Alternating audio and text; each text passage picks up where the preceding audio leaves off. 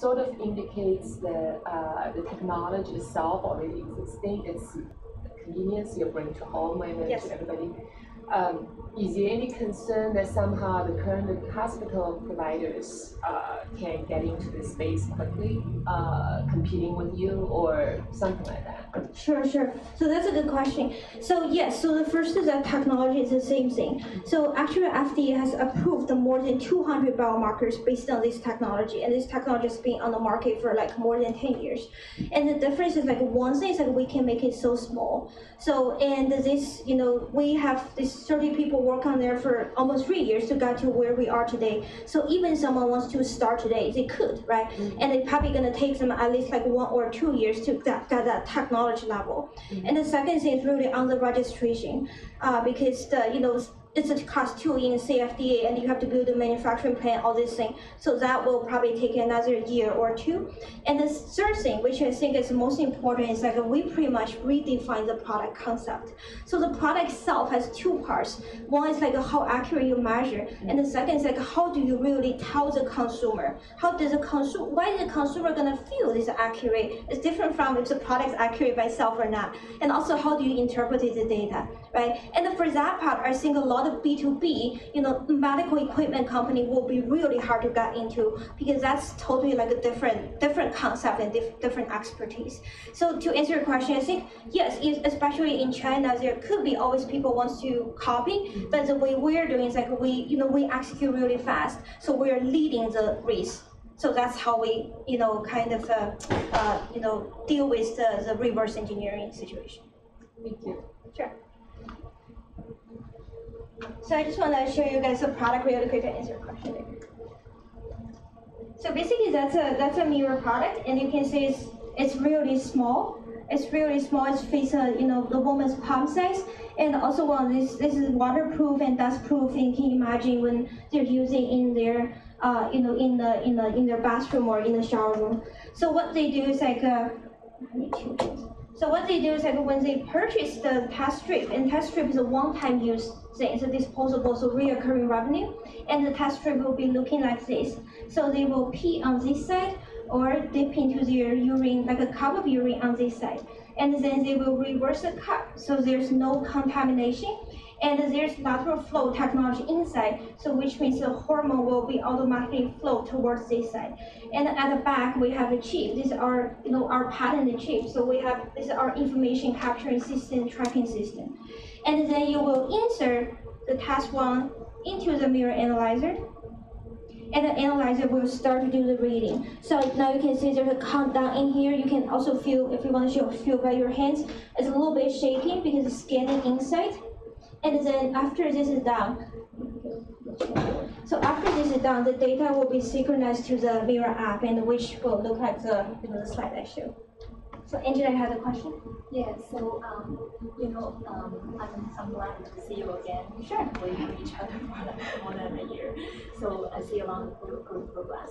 So again, this is a very crowded space, and before you start with this company, similar concept already exists in the market.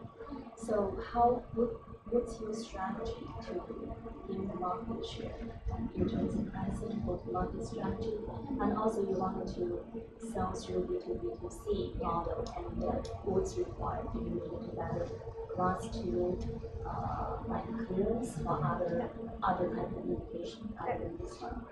Sure. So let me answer in few folds, and each China, US market, they're different. So in the US market, so the first thing is like yes, there are a lot of things people trying to go into this space to help with the pregnancy test or so on. But you think about why everyone's jumping into this. Obviously, there are pain points over there. We all know about that. And we are the most accurate technology in this market in terms of consumer-facing application, right? Because all the OPK is qualitative. You view by naked eye, I use that test strip and compare the darker line or lighter line, and the temperature sensor already talk about that. So based on the the technology itself, we can provide them the most accurate and the most personalized way. So that means a lot of pain points right now for the existing products that, oh, it doesn't really capture my peak. That's because everyone has a different curve. Everyone has a different threshold. So the technology-wise and accuracy-wise, basically effective-wise, we should be the most, the best one. And the second thing is like in terms of B2B2C, it doesn't require any different registration.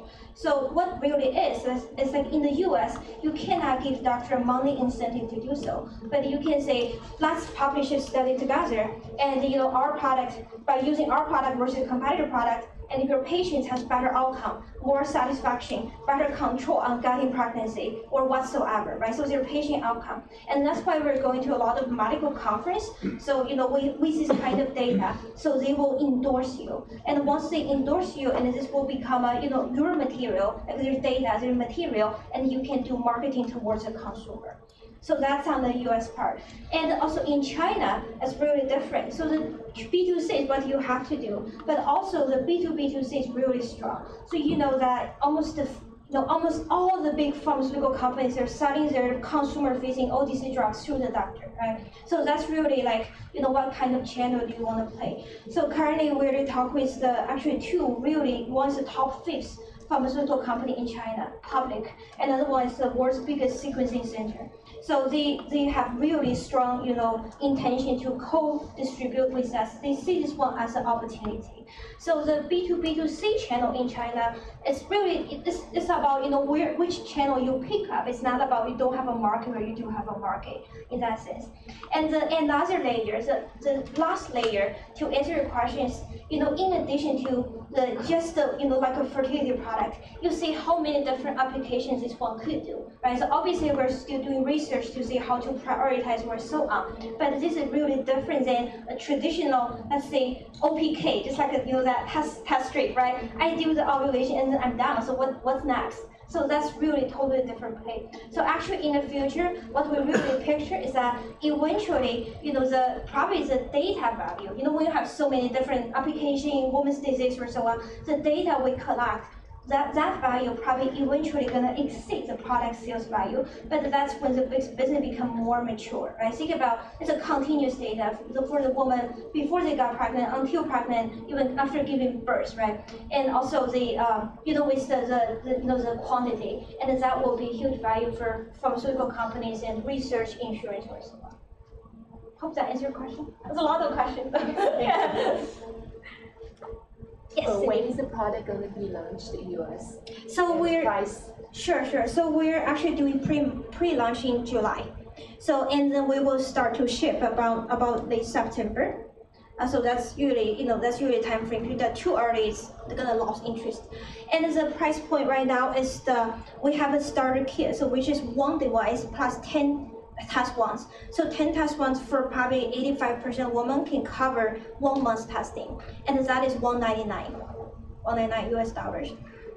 Yeah, and then after we launch, we'll do all kinds of other tricks. And people are doing referral program. I refer to you, you get some discount, and or like financing. All of you are doing financing. So yeah.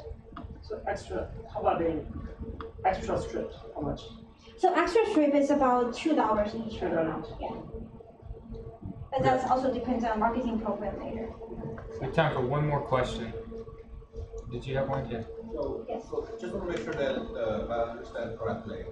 Your product essentially takes the same measurement like the one that people can go to Walgreens and buy the testers, right? But what you did is you digitize the readings and save it in the cloud so that people can see the trend and make the prediction. Am I correct?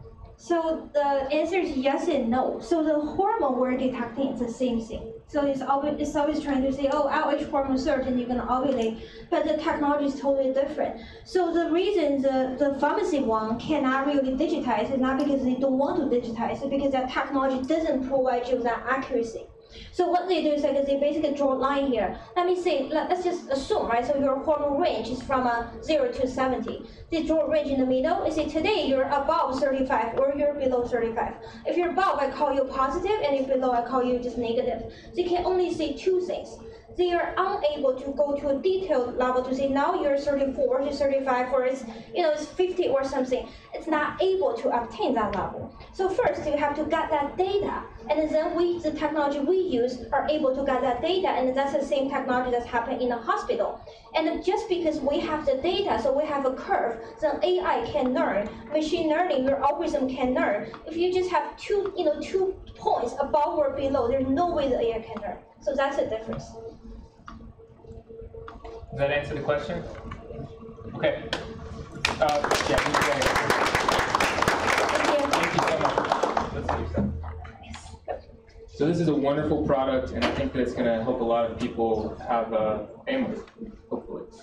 So up next we have Cocoon Cam, and then on deck is WatchRx, so it's going to be about 20 minutes, 20, 30 minutes. Do you want to hear it?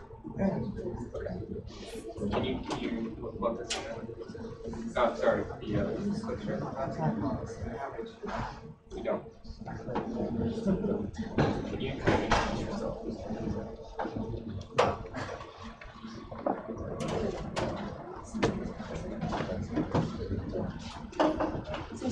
Just 1 second, guys. Hello everyone, I'm Siva from Cocoon Camp. Hello.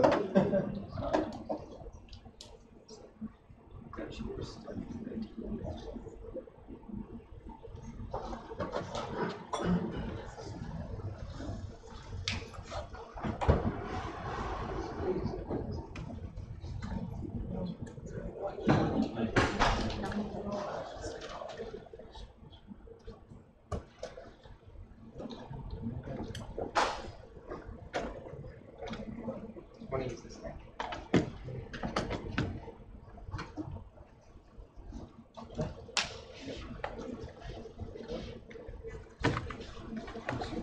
Yeah, okay, great. Hello, so I'm Siva, CEO of Cocoon Camp. What we do is we have a camera that can sense a person's breathing, heart rate, temperature, and other vitals. There's no wearables attached. And so this is what we make. Our first product is a baby monitor. The reason it all started is because I had my daughter Lena. As you can see here, she's sleeping in the crib. And as many of you guys who are parents who've noticed, you can't really tell what's going on. So me being an engineer, I used to work at Tesla. If you're driving a Model X, you have one of my key fobs. But while I was doing that, I was trying to figure out if my daughter was okay in her crib. And so I started building things. The first thing I built was a wearable. The good thing was that my wife didn't let me put that on my daughter. Then other people started building those, and you can see on the right-hand side, there's an actual competitor of ours. It's called Owlet. They make a sock that is placed on the baby's foot. So the problem is they have issues where the LED that they use to measure the baby's pulse is actually burning the baby's skin or causing blisters. So I decided to do something completely non-contact. And the first thing I tried was radar, which obviously you don't want to blast radar on your baby. The thing that was funny was we had a camera, and that's when I met my co-founder, Pavan.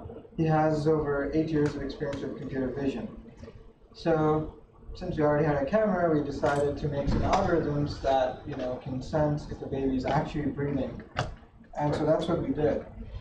So we have Cocoon Cam here, so you can buy this on Amazon, Target, Babies R Us, and things like that.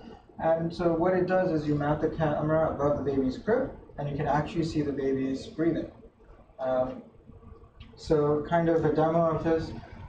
So you mount the baby sleeping there, and the app is actually showing you the baby's breathing. There's nothing attached to the baby. There's nothing underneath the mattress. It's just computer vision, looking at the baby. And the cool thing is, since we know and we look at the baby all the time, we're able to tell exactly when the baby wakes up, when they go to sleep, and things like that using the respiration. So I'm sure you guys are all wondering how it works. So this is how it works. So this is my son now. Basically what you see is sleeping there, and the thing that the computer vision is looking at is the blue pixel right here. So it's looking at the whole frame and it's trying to figure out where exactly is he breathing. And you're able to see where it can detect his chest going up and down.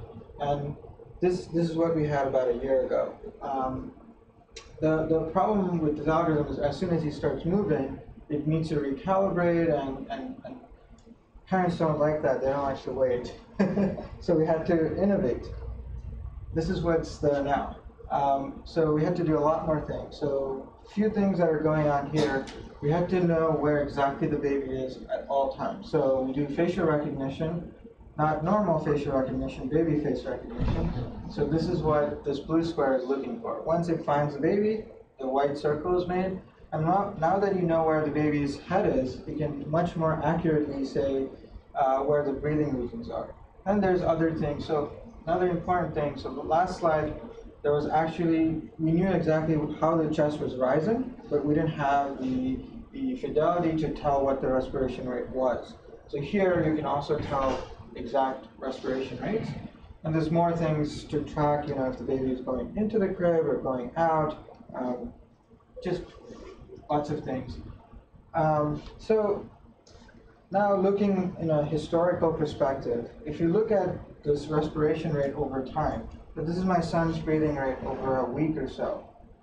And what you can see here is he normally breathes around 22 times a minute.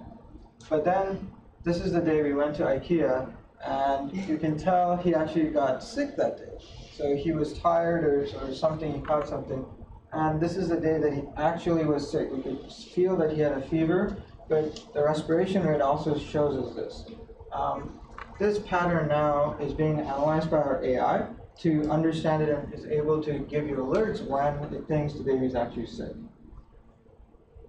So now, moving forward, this is now a little bit shorter, from a week to 2 days now, 2.5 days or so. Now, just looking at the respiration here, what we are able to tell you is exactly how the baby is sleeping. So when they fell asleep, when they woke up, and when they woke up and they were still in the crib. So you can actually very accurately measure their sleep cycles. So this is what we're launching in the next month or two, showing you in our app. And we're able to give you all of these times and tell you how to improve, how to get them to sleep better.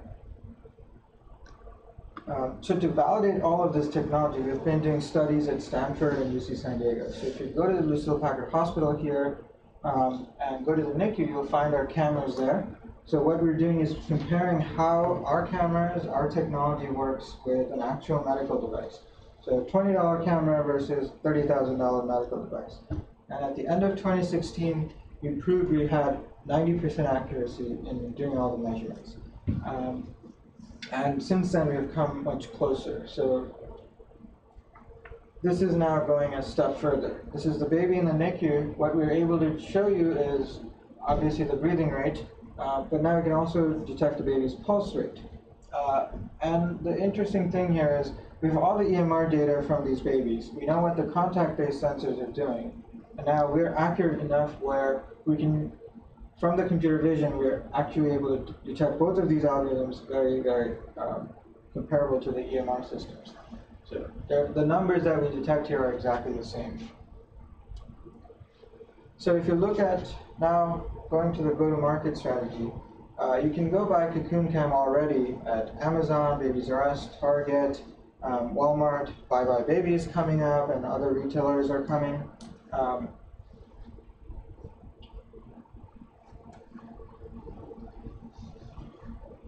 So this is our new product. Basically, what we learned is that with our current camera, when you give anybody a normal IP camera, they will put it anywhere they want. So that's not what is good for computer vision. So we had to instruct the users exactly how to place them every single time. With this new product, it has a stand, so you can place it, you can take it with you. It's height adjustable, so it fits with your bassinet and the crib, and it looks beautiful. So as it has a stand, so it's height adjustable again, as I said before. Along with this, we're doing a complete overhaul of our app that's more user-friendly. There's all the sleep analytics that we're going to be displaying. I'm happy to demo this. I have this on my son, so he's actually sleeping right now. So if you look at our competition, basically you have all the normal baby monitors all in this section. So these are your Motorola Summer Infant. They're just IP cameras and a display, do really nothing else. Then all the wearables down here, we don't consider them to be safe. So we don't recommend you use those. Then there are the newer computer vision type of baby monitors where they're measuring sleep, but the problem is they use motion to detect sleep, not actual respiration. So that's why we have our Cocoon Cam uses actual, it's almost getting like a sleep study done on your baby every single day. So in terms of the company, we have all of these technology where we detect, breathing, heart rate, temperature, movement, sleep, and position. We analyze that, and we're able to actually give you actionable insights. So looking forward, as we're thinking about, 5 years down the road, since we look at the baby every single day, what we're able to do is actually track how the baby is physically growing over time. Then, now we've been analyzing the baby's audio, so understanding how the baby's crying. Is the baby hungry? Does it, do you need a diaper change? All of these things can be done.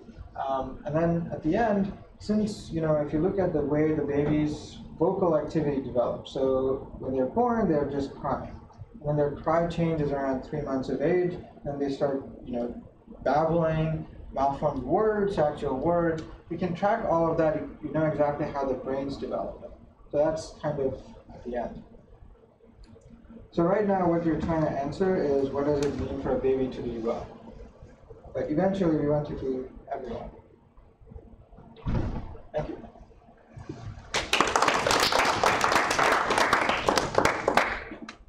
So let's open it up to questions for a few minutes. Yeah, perfect.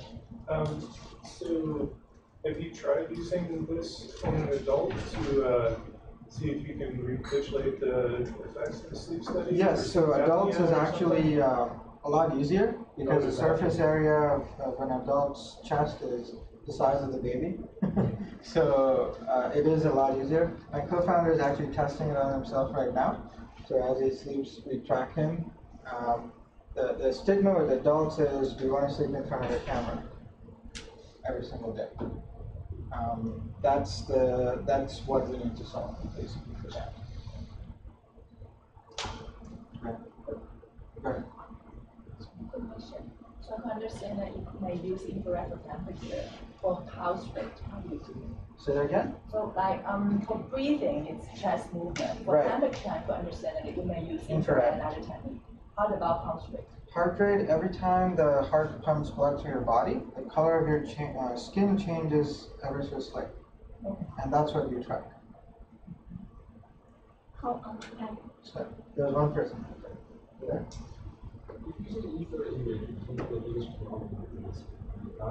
Can you speak louder? When using infrared imaging and devices, one of the biggest concerns is eye safe. Is it eye safe? For infrared. Yes, it's I save every single baby monitor, any IP camera that you buy has the same. Our IP camera is very standard. All the processing is done in the cloud, so we have not done anything to the cameras itself.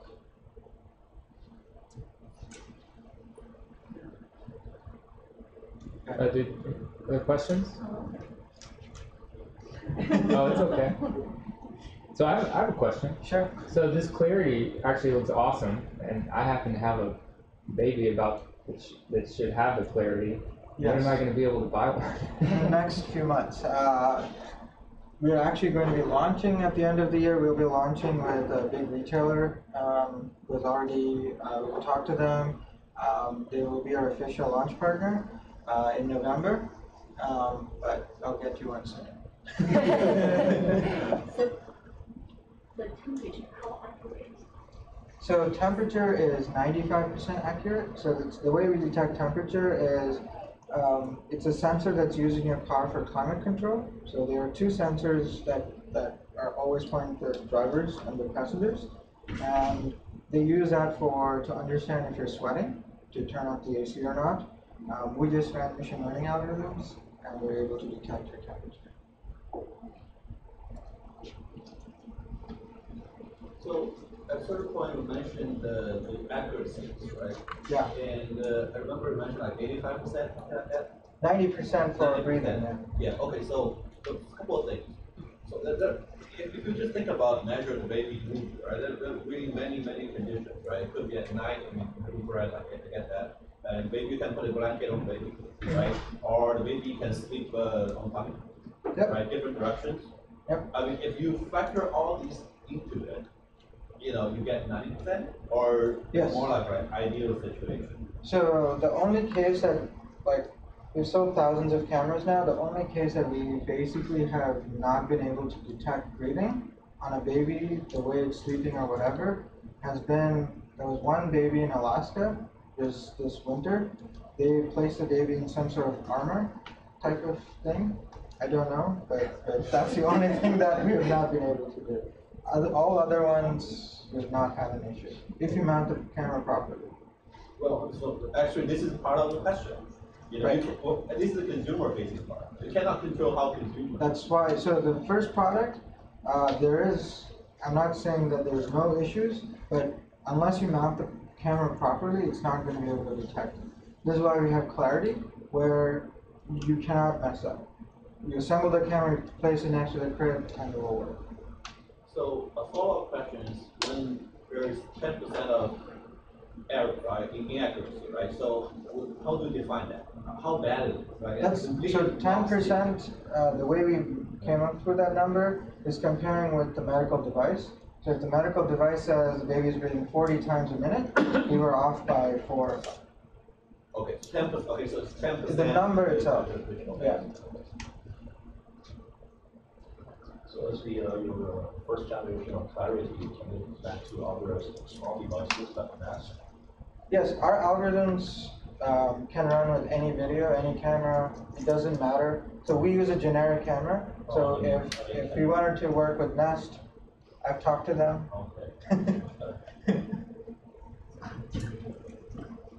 How many units you already on Between 5 and 10,000, and so we just basically we sold a few thousand last year, and we've been this year has been very how do I say? The acceleration of growth has been very good. The last 2 months we were growing 2x. This month we're growing 5x. What are the customer support issues you encounter? The biggest issue is setting up of the camera.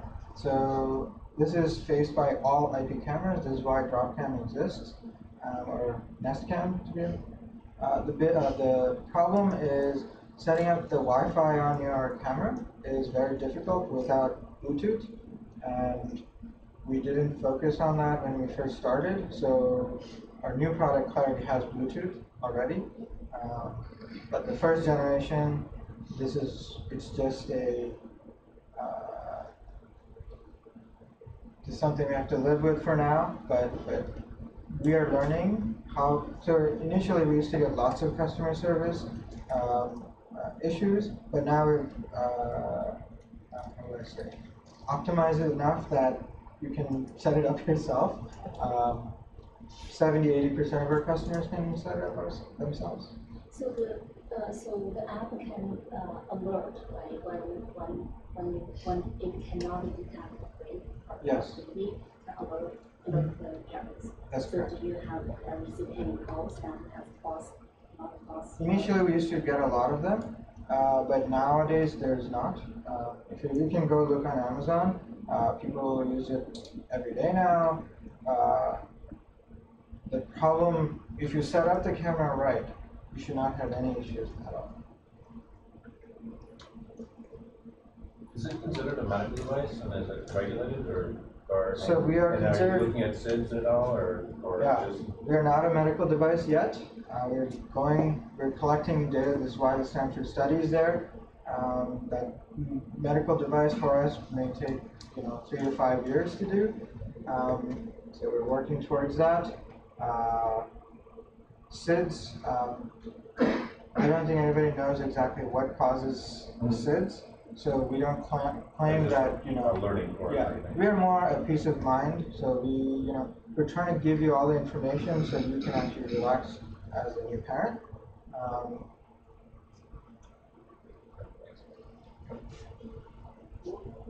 Is the maximum hardware you can measure? Say that again? What's the maximum hardware you measure versus sample frame rate of the camera cells? Because all the wall of the camera cell frame rate is quite low. We do not use infrared, it's a normal IP camera. Okay. Sampling rate at 30 frames per second, you can detect, the Nyquist frequency itself, you can go to 100. Like nobody breathes, more than 20. Maximum I think we've ever detected a baby breathing is 30 times a minute, 35, 40. And you don't need that kind of standards. The breathing, the frame rate first curves you try to measure very much. Say that again? So the maximum limit on the frame rate of the camera is very low. Good question. I think you just touched on it in your previous answer. I get the breathing. I want to know if the baby's breathing or not. Yeah. But when it comes to quality of sleep and how much they're moving, is there anything actionable that parents can take with that? I mean, the peace of mind is definitely valuable when people are buying a product for that alone. But what's actionable off of the other data that you're gathering? I can give you an easy example. So this last week or two, my son has been taking very short naps, like 45-minute naps. And he usually naps around, hour and a half to 2.5 hours. And we've been trying to figure out what's going on. And it's not easy to tell. Like, if we don't have what we know, we wouldn't even know this much, right? So now I can go back and say, okay, is he eating something different that's making him wake up or something like that? So basically, to be honest, I don't have the answer. I have not figured it out yet. But when I do, but the thing is, we have enough data to actually say, okay, this is what you need to do to make them sleep better. But and I see the value of gathering that data, especially for further research. But the parents, are they gravitating towards? They have all this information coming at them. Right, just your baby's not sleeping as much. The easiest thing that the way the parents train their babies to go to sleep at night is, you pick a certain time and you try to stick to that every night. But it's very difficult to do that. So if you can find that sweet spot, to find the sweet spot that, to know that, I know my son, if I put him down between 7:30 and 8, he'll have 10.5 hours of sleep every single night. But if I put him down at 8:45, 9 o'clock, he sleeps only like 8.5, 9 hours. So this is, basically the AI will remind me the time that we put him to sleep now. Have you added social factors like other family members? Yes, friends that all are having kids at the same time. We have added family members. We're starting to do all the sharing, social sharing, social media reach out. So basically, our new app supports you just tweeting, Instagramming your pictures or video. One of our popular features that parents want is actually just a simple time series of the baby. So taking snapshots during the day when the baby is actually there and creating a video. For some reason, people love it. and does that just help promote the business? Yes. Yes. They share it on Facebook so people know it's brand new. We have time for one more question. What about extensions to other sectors? For example, sleep apnea and snoring, exactly.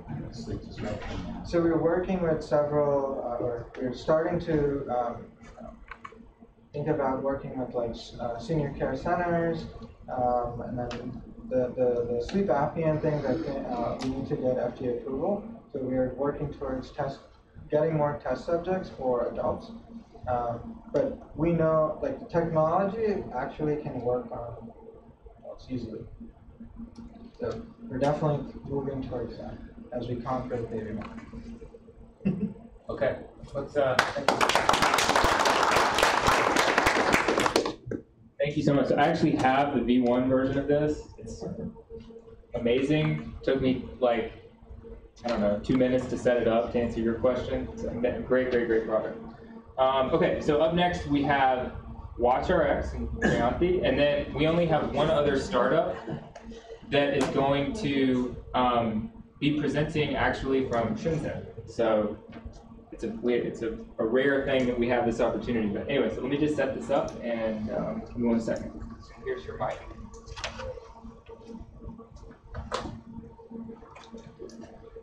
I already have it right here. Like that, and if you would like, you can use this to control it. Otherwise, you're ready to go.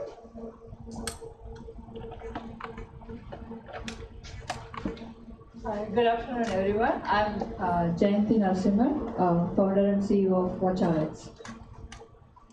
How many of you have aging parents, taking care of aging parents? How many times have you often wondered that whether they are taking the right medication at the right time? So that has been the most challenging problem for me as a caregiver.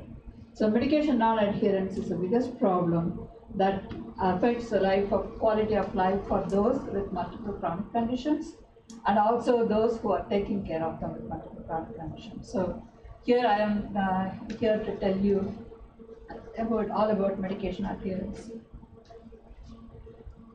These are my parents. They live in India and I live in Massachusetts. So 3 years ago, my mom fell sick and then she was given a lot of medications. And she often forgot to take her medication, so she'll go back to hospital. I have been trying to help her and my dad to take medications. I used to call them every day. And I was thinking there has to be a simple solution that would work for them as a reminder and to let me know that they are taking their medications. Most of them are app-based and they are not using smartphones at 70 plus. So it's extremely hard for them to use anything like that. So that's how WatchRx was born. So WatchRx is a 3-phase solution. Essentially, it has a smartwatch for seniors, very simple, dedicated, no apps on it. And it does have a GPS and a built-in phone.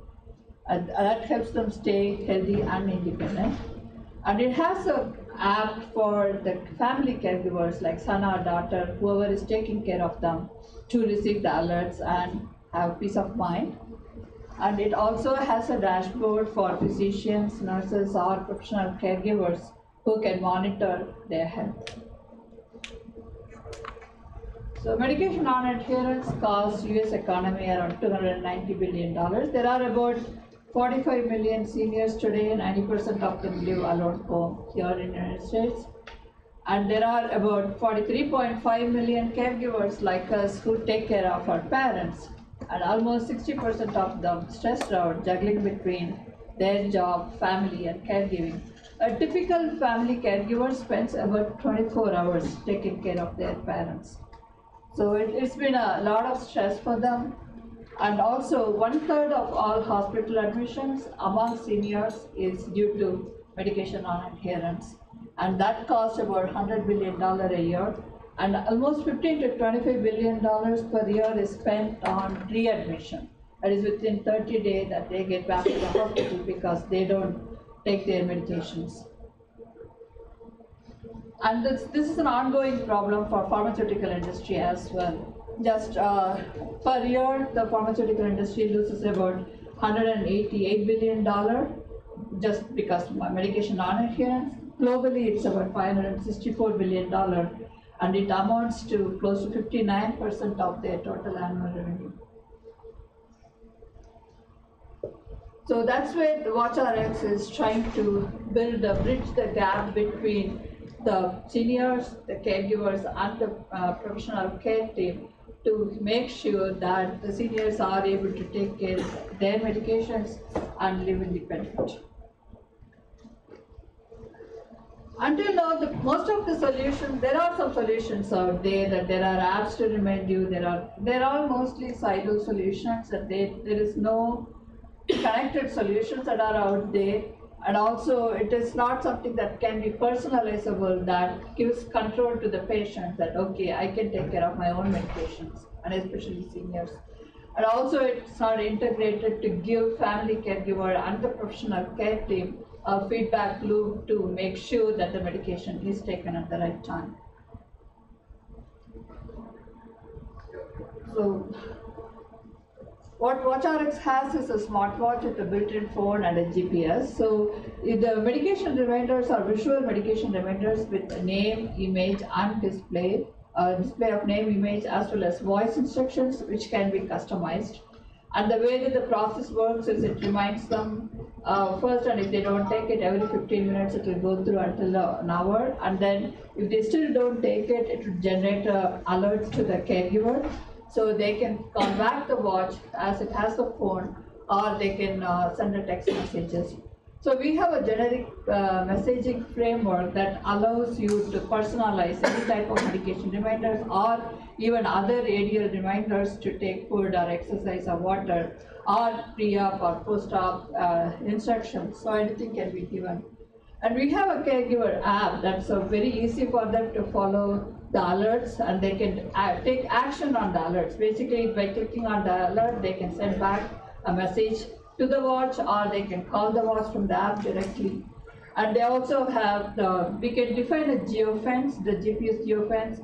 So once it crosses, the watch automatically calls the caregiver and then tell them that where they are, and we provide every minute update on a Google Map on the smartphone app. And for the hospitals and professional caregivers, we have a dashboard where they can monitor their medication adherence. So this is the watch feature. So basically, we will have a take-me-home GPS and a built-in phone.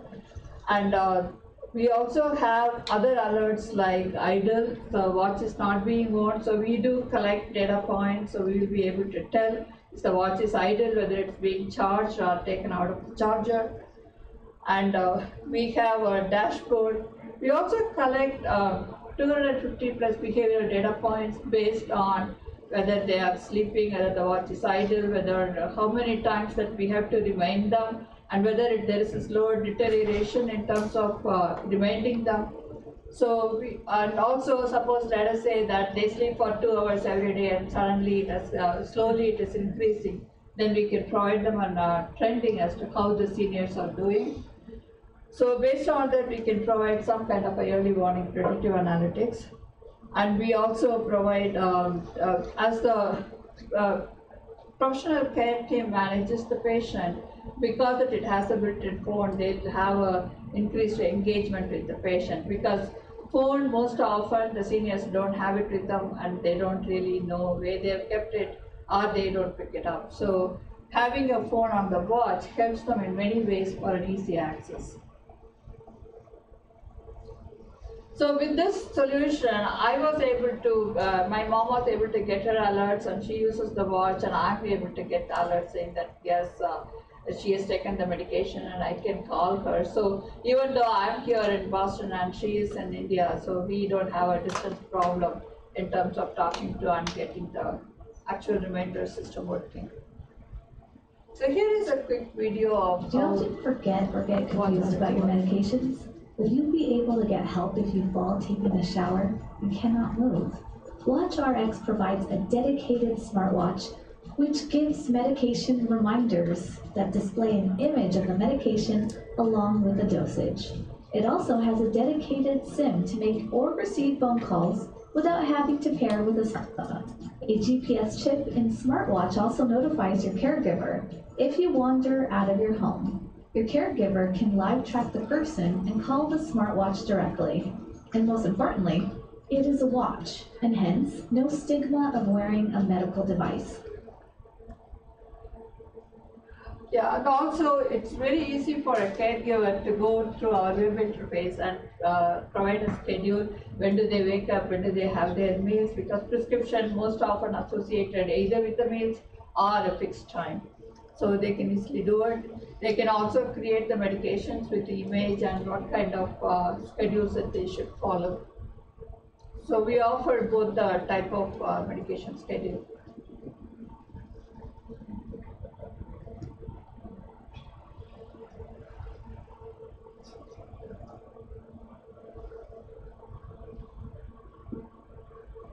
So this would be inputted by the, I'm talking right here, this would be input by the caregiver or by the hospital?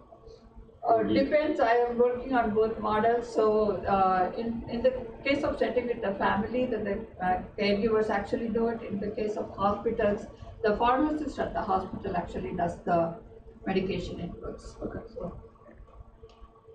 So the alerts are sent to the smartphone, so they can receive. For example, when they receive an alert and when they tap, it will prompt them to say either remind again or call the watch. So they could do that. And from the hospital perspective, they will have a physician's and a pharmacist account as well as the nurse. So they can assign the nurse, they can get a list of all patients, and they can get medication adherence report for a group of patients under a nurse or for type of patients with a different disease. So there is various levels of adherence reports that they can get. So this also gives a consolidated view of all the patients they can go and edit. So here is our medication list. So from the market perspective, the telehealth is an emerging market. There are about 200 plus providers today in the United States. And the current market value is about 878 million. It's expected to go to 130 billion by the year 2025. In 2016, there were about 7 million patients who were enrolled in remote patient monitoring. So nowadays, a lot of seniors are recommended to get enrolled, especially when they have multiple chronic conditions. And just last year, CMS had approved reimbursement of remote patient monitoring monthly subscription fees. And this number is supposed to go to 50 million by the year 2025. And increasingly, home care is also looking to use technologies to improve patient engagements and also improve their quality of care. And the hospitals are looking for digital technology solutions.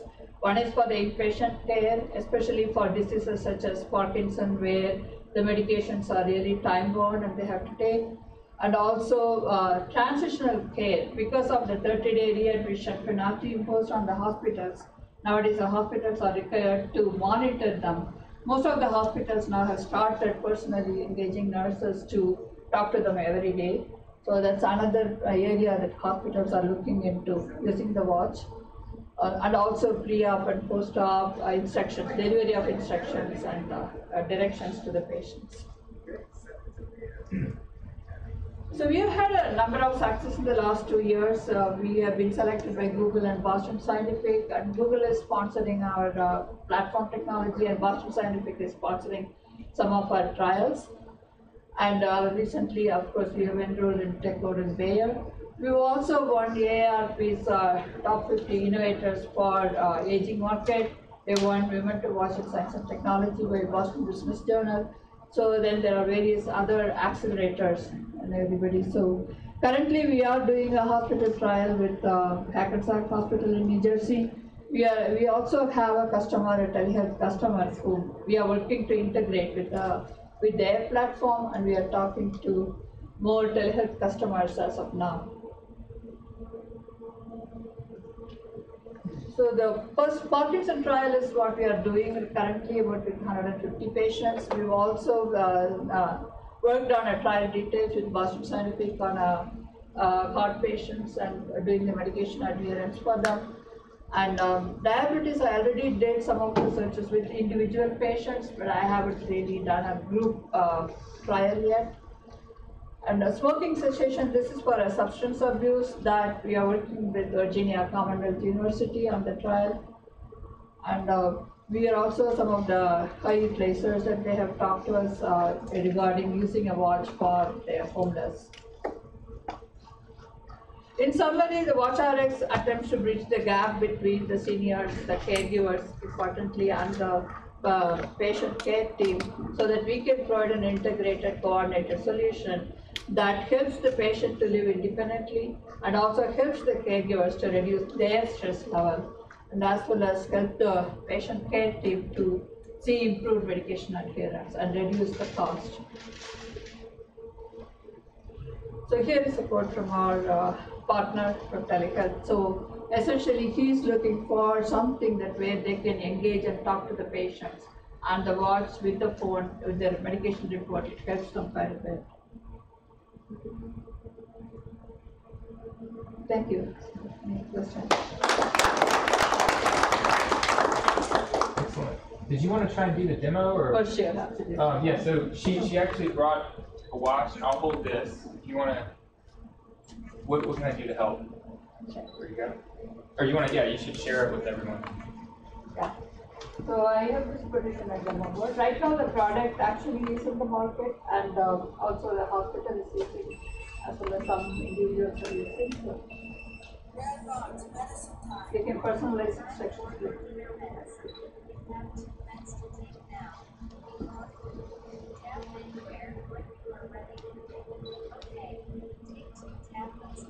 This is our patent pending.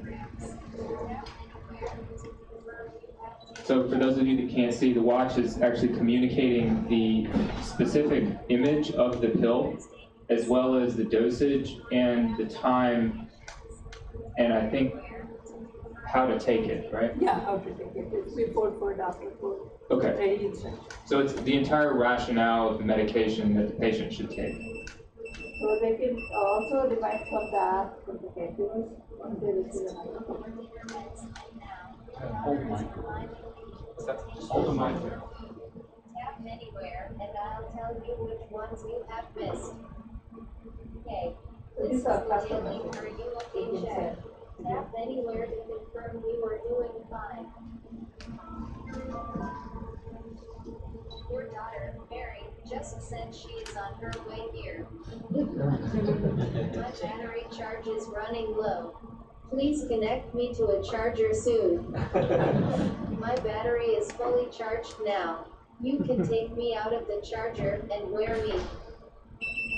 So this is the GPS alert, so you can do a fence. GPS alert has been activated. Your son has been alerted. Calling your emergency contact for help. So for the emergency, that you can touch here and you get the contact. That's all you can get the time. So I'm going to try. Let me see.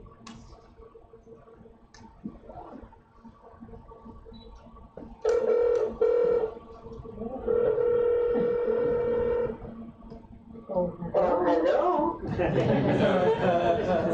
She's the caregiver, right? You're the. Hello. I repeat it.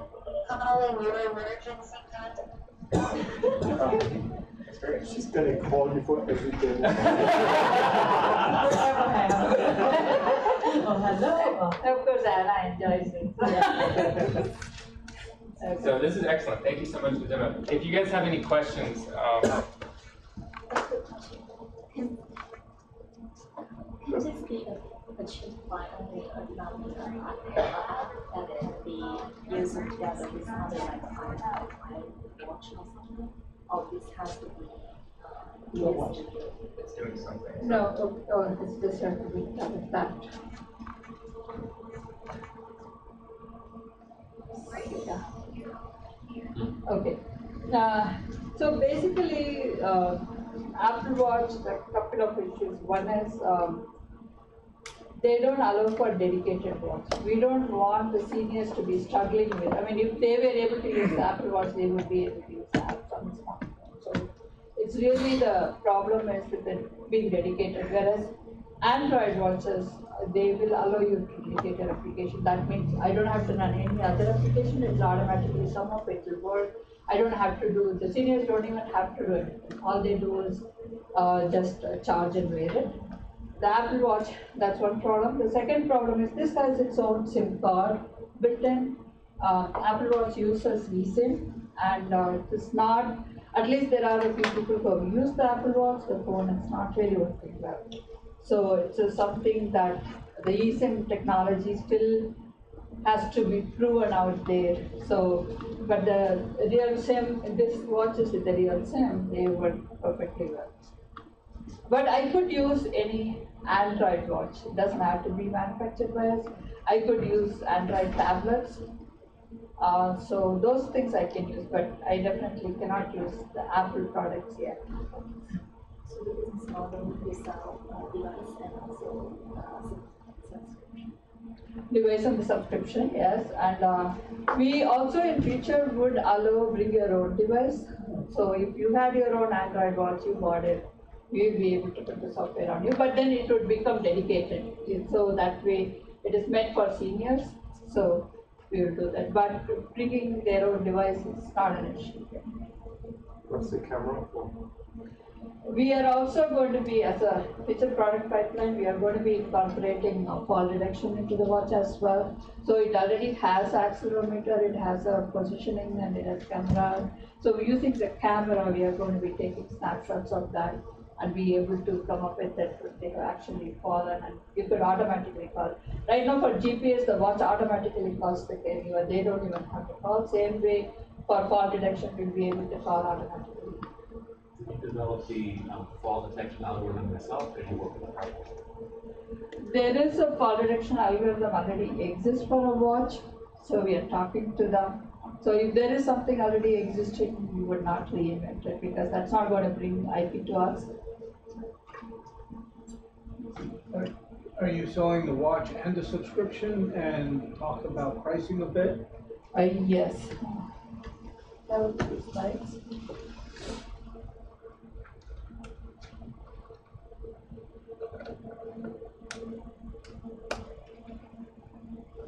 So this is the business model. So we have a watch price of $99 to $140. It's a base price one time. And we have various subscription prices. It starts at $9.99. $9.99 will be only the Wi-Fi based medication reminder, but the phone will be extra, whereas $19.99 per month includes the phone. And also we will have a GPS, an additional $10. Then we will have a predictive analytics. So it depends on what type of features, because I've had customers who wanted only GPS and no medication reminders.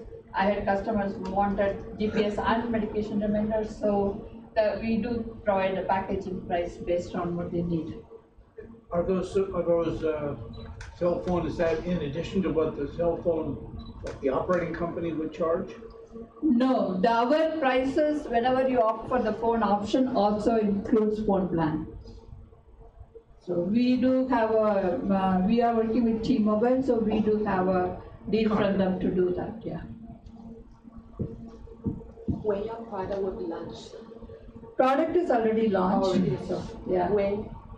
We did it last quarter and last year, so we are just currently we are working B2B model, so we are working with the telehealth companies and hospitals and senior living homes.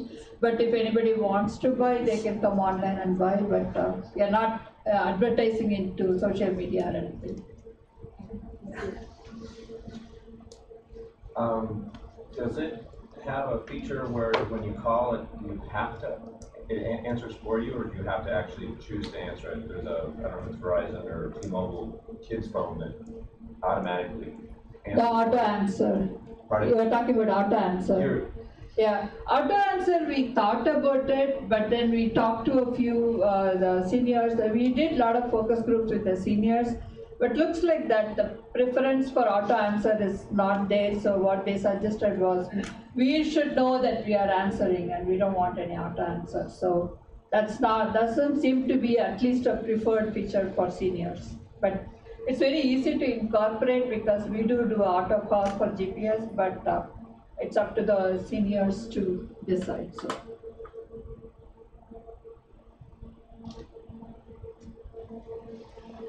I need this for my aging grandparents.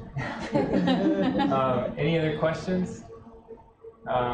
Okay. I do have one slide, I think, specifically for Bayer. So essentially how we could work with Bayer on various trials that we have already planned for with either hospitals or Boston Scientific or someone. And another application is that I've not mentioned it here, but I have included in my patent, is to do phase 3 clinical trial for pharma, because they do use mechanical diary nowadays to record that, but I'm thinking how to take it forward to do a feedback mechanism, because side effects can be actually recorded. So if you take a new medication and if you had a side effect, Right now, you don't have to wait for the doctor appointment. You can actually record your voice and then say, these are the side effects I had. It gets actually recorded, and whoever is conducting the clinical trial can actually receive it. Great. Yeah, I mean, I'm sure that if the Bear team has any other, follow-up, maybe they should digest this and then we'll go from there. Okay. So I think we're good to go. Oh, you have one more? I'm sorry, I'm not ignoring you. It's okay. So can you talk about the IP protection?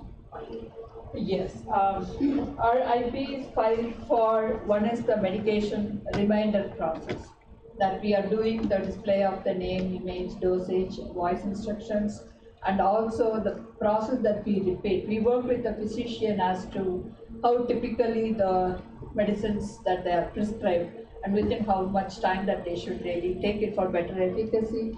So based on that we provide. So if you are going to take a medication with meals, then we provide up to 1 hour every 15 minutes. If you are going to take medication that is fixed time, then we do within 15 minutes, every 3 minutes. So these are some of the things that are recorded in the patent. And also we have recorded the communication with the caregiver and the coordination between the caregiver and the physician teams, as well as what?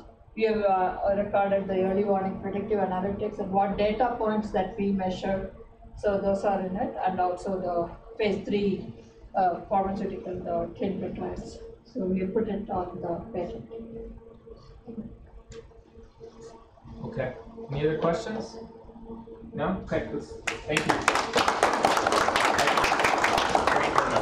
Very, very, very compelling demo.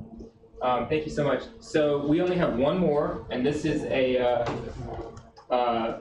startup that I'm going to join in Shenzhen from Skype. So you guys just give me 1 second. 1 second.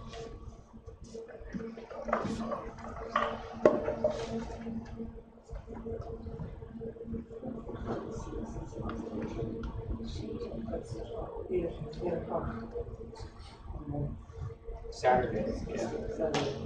Okay. Hi guys. Are you ready?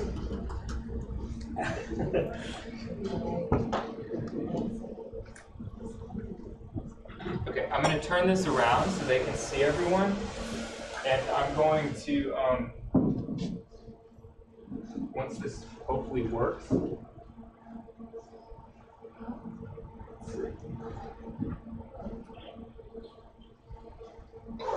Hey, hi. So, can you see our audience here? Yes. Okay. Hello. Nice to see you. Nice to meet you. Okay. So, we have Kenny. This is the team from a really great athletics company called My Skills. I'm going to turn it over to you guys, and if there's any delay with the deck, let me know. I can run the deck from my laptop, and I also have your videos here. Okay? Okay. Let me just make sure. Can you guys hear can you say hello or something? Hello? Hello? Can you hear us? Hi. Okay. Okay, so you guys are up. Go ahead. Yeah. All right. So nice to meet you all. My name is Raul. This is Kenny. And our project is called My Skills. So let me put on.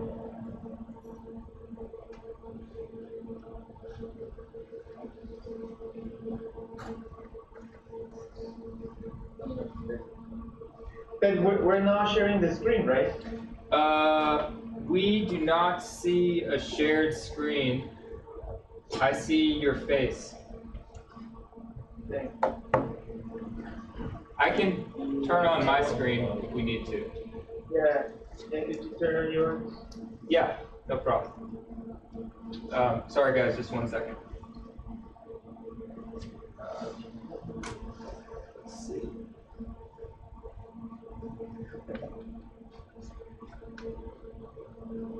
Okay, can you hear me? Yes.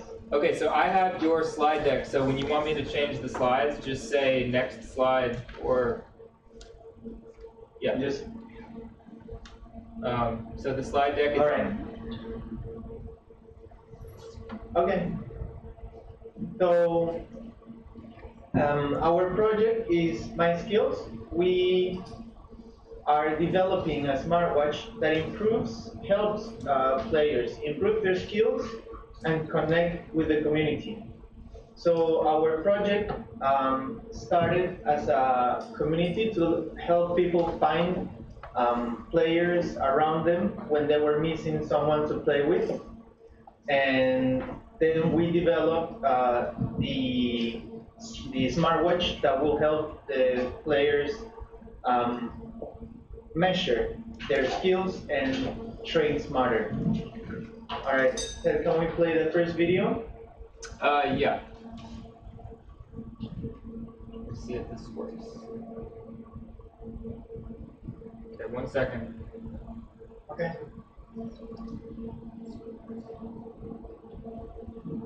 Okay, it's playing. Right.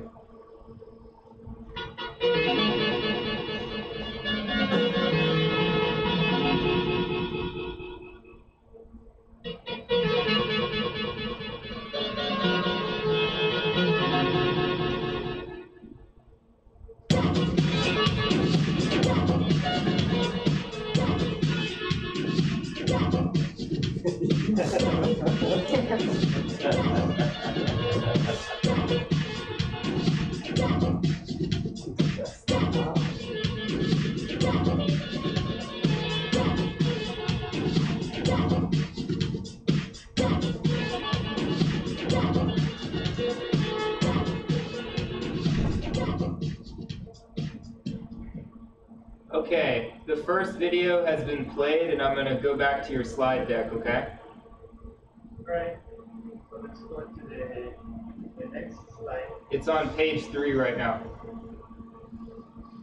Yeah, page 3. All right. So this is a very important fact that we found making surveys, talking to people, researching on the internet. And the fact is that more than 70% of young players don't make it to semi-pro or pro players, mostly because they quit too early. Can we go to the next one?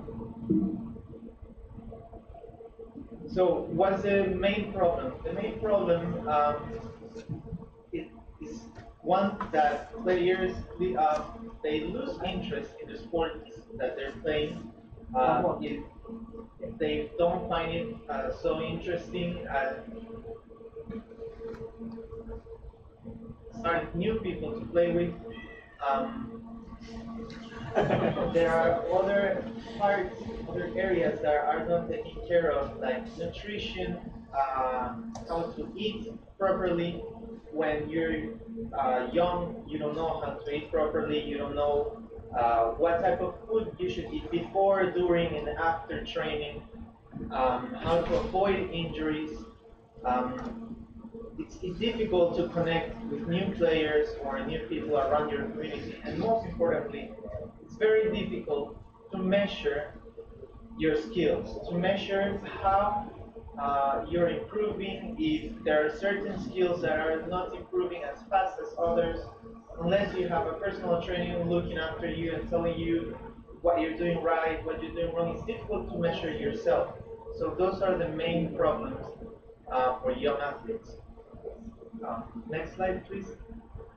Ted. Yeah, okay, we're on the value proposition. Yeah, so what are we proposing? My Skills will help players quantify their skills. With the watch, they'll be able, through machine learning and big data, to improve their skills and analyze their game. We will help them to create good nutrition habits, good eating habits before, during, and after training. We'll help them measure their muscle overloads so they can prevent injuries. And one of the most important features of our project is a community. We will help them find players to play with around their area. We will help them to share this information from their skills within a specific platform for sportsmen. That is something that we don't have yet. You know, there are platforms for every type of hobby. There are specific platforms for traveling, for finding restaurants, for anything you want, but there is not a specific platform for sports. So this is a project that we already have in South America, but we want to replicate and bring this to China. Okay. The next slide, please. So the main features are big counter, smart alarm, and heat map. And then we have some added value features, which are nutrition, injuries, and the community. So which are the main features and the benefits? The first one is the smart alarm. This will collect the information that you provide about your game and will create alarms to let you know when you're entering some critical part of your game. So for example, if you are scoring a lot of good shots, a lot of good double points when you're playing basketball, for example, you're scoring a lot of double points in the first 30 minutes of your game, but from the minute 30 to the 60, your efficiency decreased considerably from 70 to 20%. So the smart alarm will let you know that you're entering this critical point of your game. The counter is a feature that will help you count your skills. So you'll be able to say how many double points you're scoring, how many you're missing, how many triple points you're scoring or missing, and that will give you your efficiency rate. And the heat map, that's the one that's going to tell you in which part of the field you're moving. If you're moving correctly, if your skills are coherent with your movements. So this will help you analyze your game a lot better. Then we have the nutrition. In the nutrition, we'll have a few features like daily water reminder, what type of food you need to eat before, during, and after the game. We have the My Skills community, which if you want to play, but you're missing one or two players to complete a team, this will help you connect with people around your area that wants to play. And injuries, that this is mostly for muscle overloads. So you can register some specific injuries that you've been having, and the app will measure what you were doing before you got injured. Before you got injured, and so it will tell you when injure again, right? So it will prevent future injury. All right, Ted, can we play then the second video? Okay, 1 second. I'm going to play the second video.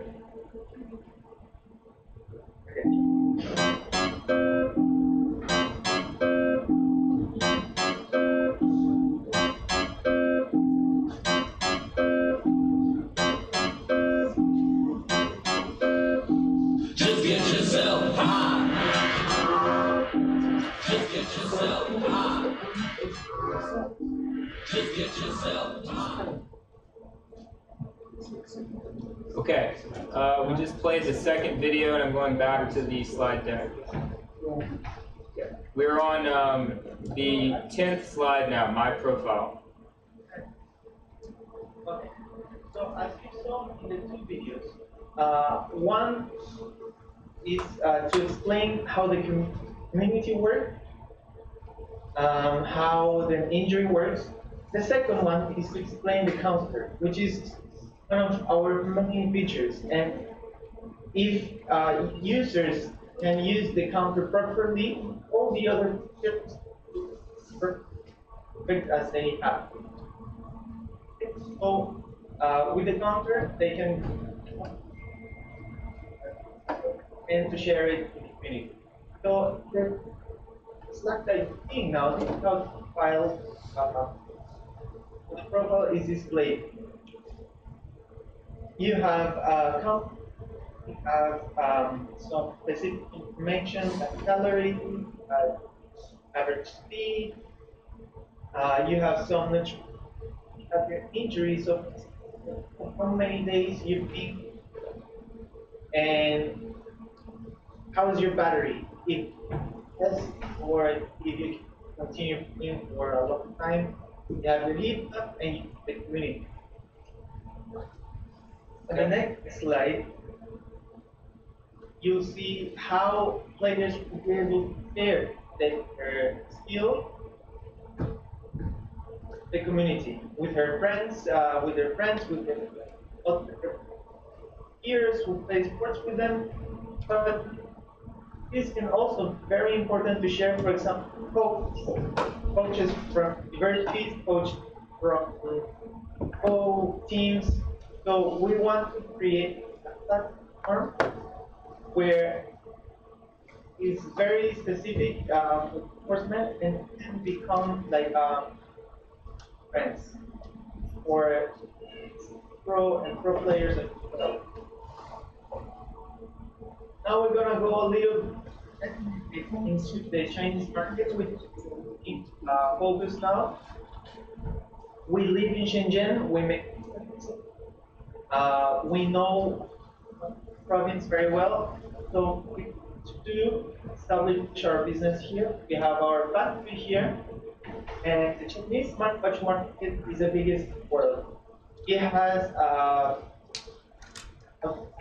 $5.8 billion credit this year,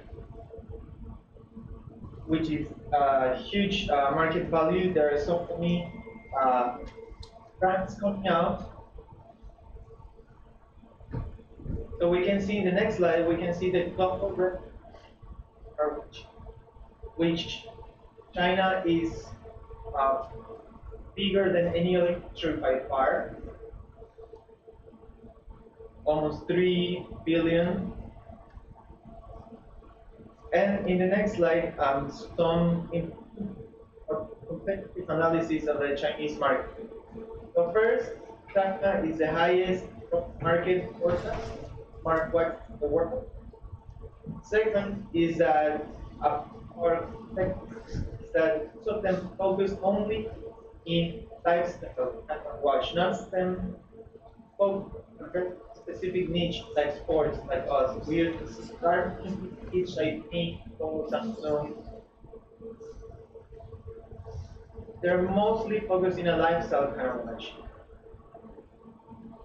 It are players from 15 to 20 years old, which is an unlimited market because most of the watches are between 25 and 35 years old. So third generation is not being a. But in China, this is a very, very market, especially for family culture, the family culture that both has, and there is even 20% of the population are kids under 15 years old. And all these kids are of potential. And last one, there are over 100 in China. So the sports culture is also very strong. In the next slide, we'll see the comparison between my skills and other very famous brands like iHub, Xiaomi.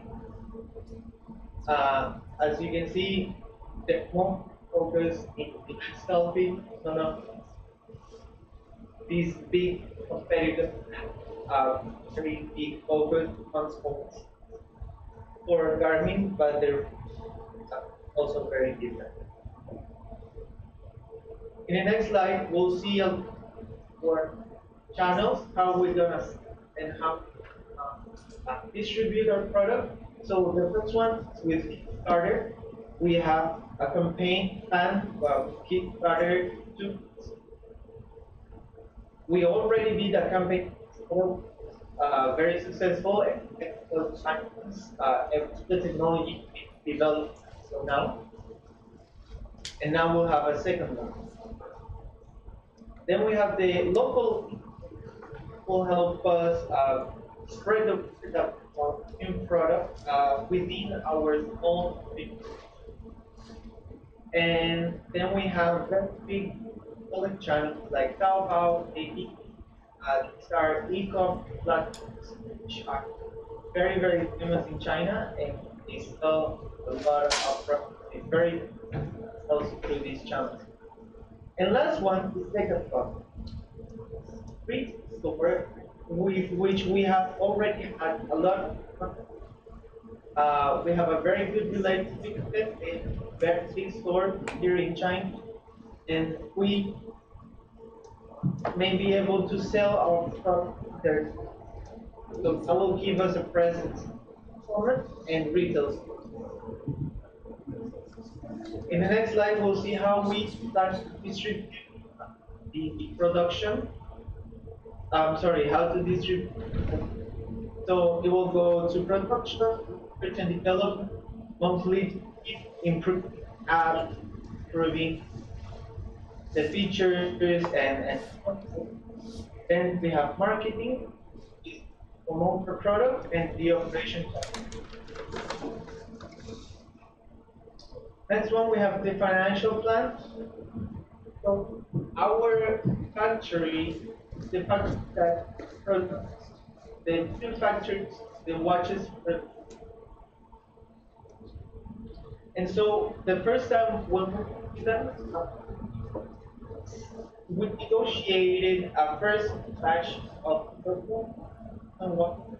which will be with a little bit of a high price because like the new batch and all.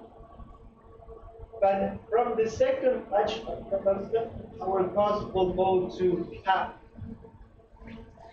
So from the second production, our revenues will double. So that's the general outlook where the costs of production and it's our plan to sell. We want to make a very product that is also affordable.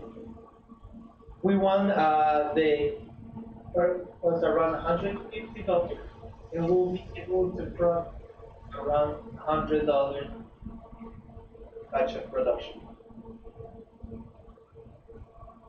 And in some of the we have our team, we have the Diana, who is our graphic designer, a team of software developers, and product advisors and installation. And that's that. Thank you. Excellent. Thank you so much. I'm going to go off of the deck here and then put you guys back up on the screen so you can see everyone, okay? Can you see everybody? Yes. Okay. So thank you so much. Great presentation. The videos were very entertaining. Do you guys in the audience have any questions for the team? We've kind of seen them over the last couple months build this out, and it's coming along very nicely. Do you guys have any questions? Yeah, sure. Probably more of a comment. I have a son that went through all these sports when he was young, and I think definitely the U.S. market might be more. I don't know. I mean, I kind of have the both culture, the China and U.S. I think that people here, especially California, kids play a lot of sports, and a lot of times overtraining and sports injury prone. And I think this app would be very useful.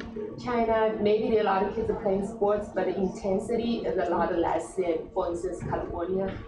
So obviously, I see the whole team is based in Shenzhen. Maybe more for the manufacturer side or something. So just a comment, I'm thinking probably more easier to scale up here in terms of market.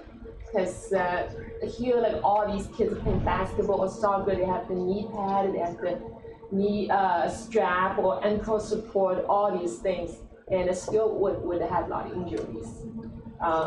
So her comment is that you should not discount the market here in the U.S. because there's a lot of children, there's a lot of athletes here, there's a lot of kids that will be playing sports, and they may want to be able to track what they're doing so they can excel at the sport. And also this might help with injury prevention here. So just not only the Chinese market, but she's suggesting that you should North America. take into account the North American market as well. It might be a good. Probably more appropriate because I think the Chinese market, there's a lot of population, but I don't think parents put a lot of emphasis on sports as much as here. Okay. Thank you, by the way. Great presentation. Did you guys hear the comment? Yes, thank you. And we completely agree with you. This market very important. It is has also a very culture of technology and measuring things. But we decided to go with China because of what we've seen in our community. We're not taking up other markets. It's just because we need to start. So we decided to start with China because it also has a very good technology culture. Here, so many people are watching. We see 3 or 4 blocks, and they're always packed with people. It seems like very good market.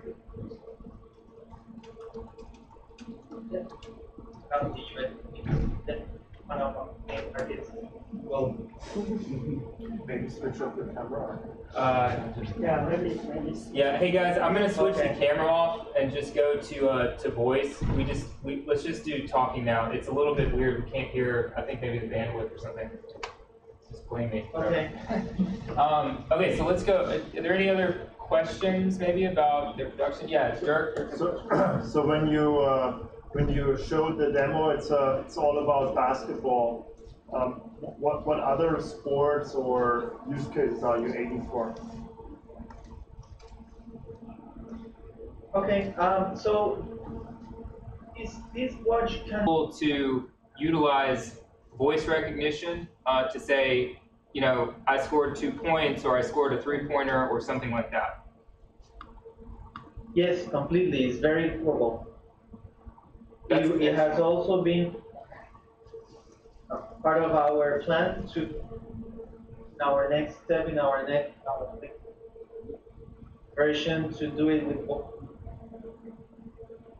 Okay, so like a next iteration or a next feature set might be voice recognition. Yeah. Okay, so another question. Yeah, I wanted to ask about their go-to-market strategy in China. I agree with what she said just now. Like in China, probably like the sports is less emphasized in school rather than academic achievement. But there's also like a country level, like the government put a lot of effort into win in the Olympic Games. So do they go to like a B2B type of So the question, or only focus on consumer market?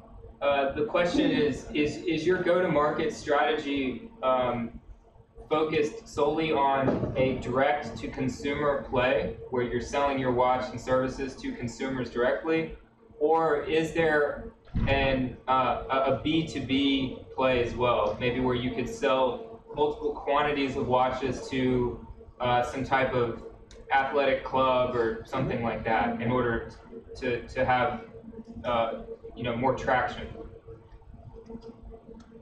Yes, completely. We were also focusing on our B2B, especially because like the smallest teams or kids, they have a foreign here in Guatemala province, many international and foreign coaches come here train all sorts of teams from little kids to professional. So we also plan to create like a partnership with this school to do and the school, like the train to do a B2B negotiation. Okay, that's a good strategy. That was the comment.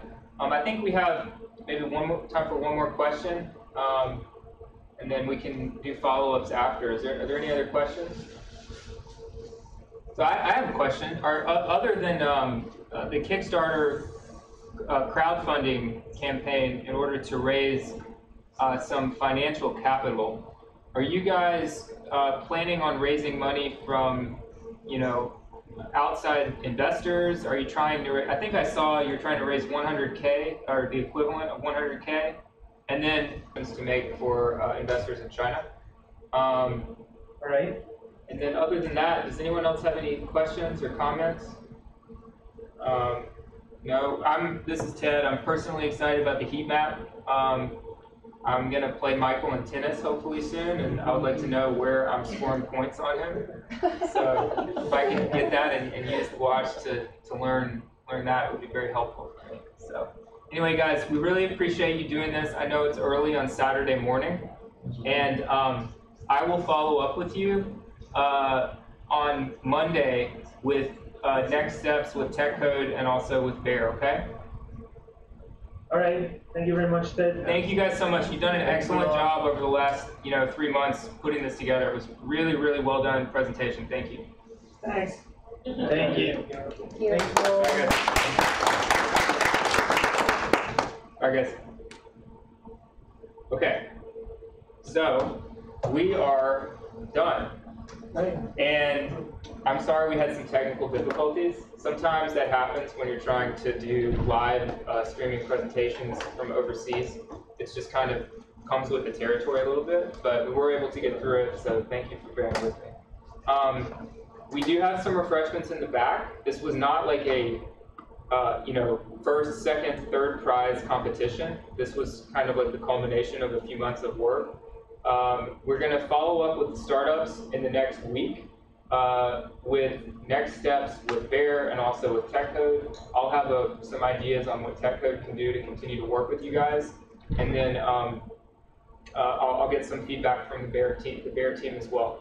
I'd like to thank our guests for coming. Thank you so much for coming, and investors, thank you as well. Please enjoy some of the refreshments, and I really want to just give the startups another round of applause. I think we might want to do a photo, if it's possible. Maybe we can go right out in the front real quick and just do a photo with everybody, and then we can go from there. Networking and just a few minutes of refreshments. So thank you guys so much. Thank you, Ted. Thanks, good job. Yeah, I know. And then that was, I was trying to be